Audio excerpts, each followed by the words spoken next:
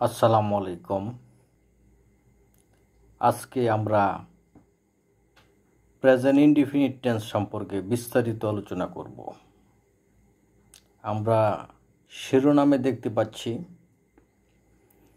ভার্বের 3টি ফর্ম এখানে দেওয়া আছে।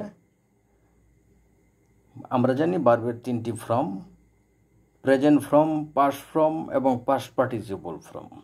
প্রেজেন্ট ইনডিফিনিট খুব সহজ একটি টেন্স যদি আমরা টেকনিক্যালি বুঝতে পারি, ইজিলি বুঝতে চেষ্টা করি, আমরা সহজে কিন্তু সব ক্ষেত্রেই আমরা ব্যবহার করতে পারব। আমরা এই ব্যাপারে বিস্তারিত আলোচনা করব। প্রিয় শিক্ষার্থী বন্ধুরা, আমরা জানি ভার্বের 3টি ফর্ম রয়েছে: present form, past form, past participle form. সাবজেক্টের সাথে আমরা প্রেজেন্ট ফর্ম নিয়ে আলোচনা করব, অর্থাৎ ফর্ম নাম্বার 1, অর্থাৎ প্রেজেন্ট ফর্ম নিয়ে আলোচনা করব। সাবজেক্টের সাথে যখন আমরা প্রেজেন্ট ফর্ম বসাবো সেটি 100% প্রেজেন্ট ইনডিফিনিট টেন্স। সাবজেক্টের সাথে যখন পাস্ট ফর্ম বসাবো সেটি 100% পাস্ট ইনডিফিনিট টেন্স। আমরা ইজিলি শিখব, এত সহজে শিখব যেটি সময় কম লাগবে, স্বল্প সময় শিখব এবং এটা দীর্ঘস্থায়ী হবে। আমাদের লঙ্গার লাস্টিং হবে। অর্থাৎ আমরা প্রেজেন্ট ফর্ম দেখতে পাচ্ছি, প্রথমেই প্রেজেন্ট ফর্ম রয়েছে প্রথম সারিতে। এরকম যদি আমরা 2000 ভার্ব যদি আমরা সাবজেক্টের সাথে বসাই তাহলে সেটি প্রেজেন্ট ইনডিফিনিট টেন্স হবে। আমরা বিস্তারিত আলোচনা করছি।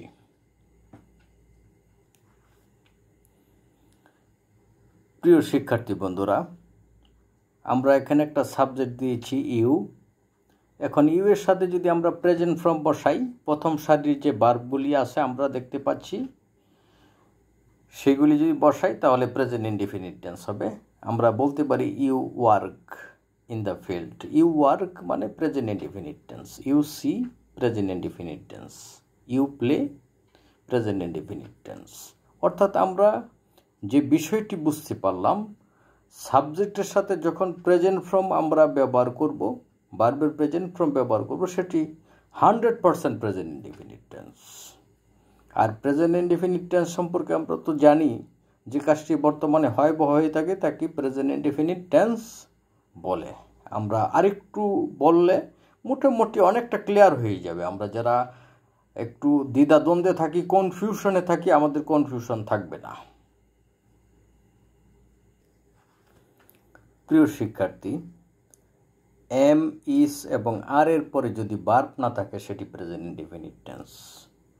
আমরা একটি কথা জানি, ভার্ব ছাড়া সেন্টেন্স হয় না। এই কথা আমরা সকলেই জানি এবং আমরা বুঝি। যেমন Bangladesh is a small country, এখানে সাবজেক্টের পরে ইস হয়েছে, তারপরে আর ভার্ব নেই, এটি 100% present indefinite tense. English is an international language, এখানে ইংলিশ বসেছে, তারপরে ইজ বসেছে, তারপরে আর ভার্ব নেই। অর্থাৎ এমিজারের পরে যদি ভার্ব না থাকে সেটি প্রেজেন্ট ইনডিফিনিট টেন্স। আরেকটি কথা হচ্ছে হ্যাভ এবং হ্যাজের পরে। আপনারা রুলগুলি লিখে নেবেন খাতায়, সহজে শিখতে পারবেন। হ্যাভ এবং হ্যাজের পরে যদি ভার্ব না থাকে সেটিও প্রেজেন্ট ইনডিফিনিট টেন্স। যেমন আই হ্যাভ এ কার, আমার একটি গাড়ি আছে। আই হ্যাভ এ কার, আমার একটি গাড়ি আছে। I have a good experience, আমার একটি ভালো অভিজ্ঞতা আছে, এটি প্রেজেন্ট ইনডিফিনিট টেন্স। অর্থাৎ হ্যাভ এবং হ্যাজ সেটি নাম্বার এবং পার্সন অনুযায়ী বসবে। সেটি আমরা এর আগে অনেক আলোচনা করেছি, আরও আলোচনা করব, সমস্যা নেই। আমরা যে বিষয়টি বুঝতে পেরেছি যে প্রেজেন্ট ফর্ম ছাড়া প্রেজেন্ট ইনডিফিনিট টেন্স হবে না। এবং আরেকটি কথা বলেছি যে এম, ইস এবং আর এর পরে যদি ভার্ব না থাকে সেটি প্রেজেন্ট ইনডিফিনিট টেন্স, এবং হ্যাভ এবং হ্যাজের পরে ভার্ব না থাকলে সেটি প্রেজেন্ট ইনডিফিনিট টেন্স। আরেকটি কথা, সেটি গুরুত্বপূর্ণ, যদি সাবজেক্ট থার্ড পারসন সিঙ্গুলার হয়, সেটি মূল ভার্ব যদি থাকে সেটি এস বা ইএস যুক্ত হবে। যাই হোক, এই বিষয়ে আমরা স্বল্প সময়ে গুরুত্বপূর্ণ কিছু তথ্য তুলে ধরলাম, আরও কিছু তথ্য তুলে ধরছি।